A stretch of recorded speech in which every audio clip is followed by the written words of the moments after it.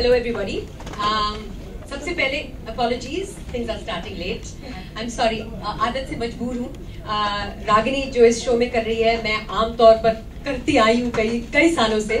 तो first up, apologies. Is there anything you'd like to ask us now? I'm going to let you take over. Definitely, Mandira. I'd love to take over from you. It's epic to host in front of you as well. Mandira and Tanisha, आप हमारे performers से इस show में क्या expect कर रही हैं और आज की परफॉर्मेंसेस से आपकी क्या उम्मीदें हैं? कितना हंसने वाले हैं आप लोग हसीपुर की गैंग को ज्वाइन करके और हसीना बनके हमारी गैंग का आपको कैसा लग रहा है? और सबसे पहले मैं ये कहूंगी कि जैसे कि आपने 2 सेकंड पहले कहा, जमाना बदल गया. हमारी जूरी एक और वुमन जूरी है. So we are doing what women do best. हम मर्दों से काम करवा रहे हैं. हम बैठ के एज जूरी मेंबर्स हंस रहे हैं.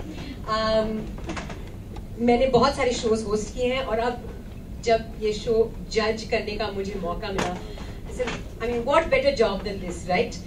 आप बैठो और entertain हो और हंसो और बस that's how your day goes by. And I think it's brilliant क्योंकि हमारी जो टीम है, जो content है, जो performers हैं, outstanding हैं. और of course ये शो पंकज सारस्वत डायरेक्ट कर रहे हैं and he's known for great content. So he's the one who brought the stand-up comedy genre into India.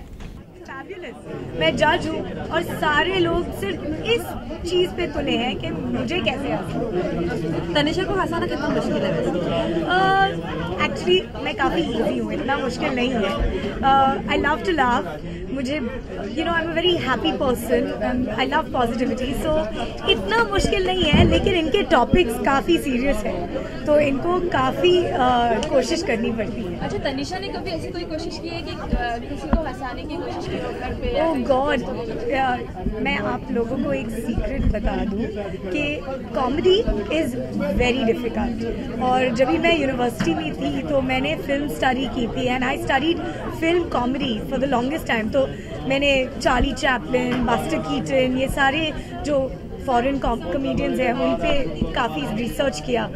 And do you know that Charlie Chaplin was the most serious man in the world. तो it's very difficult to do comedy, and hats off, I applaud all the people on our show, from Raju Srivastav to Suresh Menon to Bharti to everybody, because comedy सबसे मुश्किल चीज़ है और ये लोग इतने आसानी से हमें हंसा देते हैं. It's wonderful. नाम से ही लग रहा है कि एक जबरदस्त गैंग जो हंसाने के लिए तैयार है. क्या कहना चाहिए? आपने उसकी एक झलक भी देखी होगी, तो अगर आपको अच्छा लगा और ऐसा मुझे लग रहा था कि आप सबको भी अच्छा लग रहा था, तो इमेजिन कीजिए हमारे लिए कितना अच्छा है. What a wonderful job this is कि आप बैठो और हंसो, एंजॉय करो और एंटरटेन हो जाओ. अब तक इतने सारे शोज़ मैंने होस्ट किए हैं और अब ऐसे शो का जज बनना तो मुझे बहुत अच्छा लग रहा है, क्योंकि ये बहुत ही करंट है, बहुत ही टॉपिकल है. इसमें सिर्फ स्टैंड अप कॉमेडी नहीं है, बहुत कुछ है, बहुत सारी वैरायटी है और there is something in it for everybody. That's what I like about this show.